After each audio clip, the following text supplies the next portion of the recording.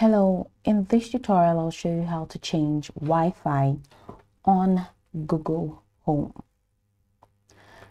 Okay, so the first thing I would like you to do is to grab a smartphone or tablet and make sure it is connected to the new Wi-Fi network that you want your Google Home device to use.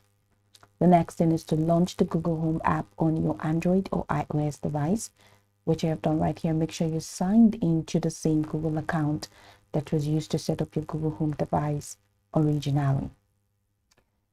Now let's find the Google Home device you want to update. From the main screen in the app, scroll through your list of devices.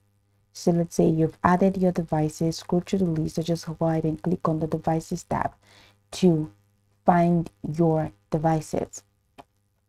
So once you found your device, go ahead and tap and hold the device title. For example, living room speaker could be the name of your device until the menu opens. Then tap on the gear icon in the top right corner to open the device settings. To change Wi-Fi, we'll need to forget the current network first. So in the device settings, scroll down and tap on device information. Next, tap on Wi-Fi. Tap forget this network.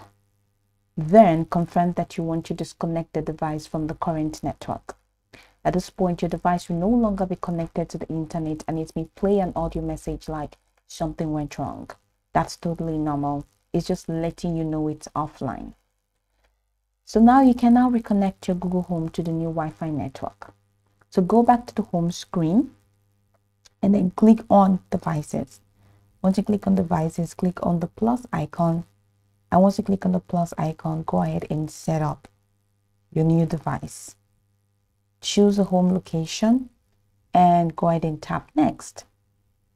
So after following the steps, it's going to take you here where you'll be asked to select the device that you want to set up. Then once you select any of these devices, you'll see that the app will begin scanning for nearby devices. And once your device appears, tap on it to begin setup.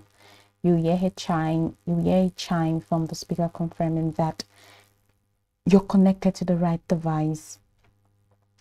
So the next thing is to choose your new Wi-Fi network. On the next screen, the app will list available Wi-Fi networks. Select your new Wi-Fi network from the list. Or you can just go ahead and click on Wi-Fi from here. But enter the Wi-Fi password when prompted and tap connect. The device will now attempt to connect. Now this may take up to a minute. So once connected, the app may ask if you want to link services like music or voice match. You can skip or customize those. When setup is complete, your device is now successfully connected to the new Wi-Fi network. Now go over this tutorial from the top to the bottom to get acquainted with the steps. And of course, once you're done, you'll be good to go. I hope this tutorial marvelously helped you search.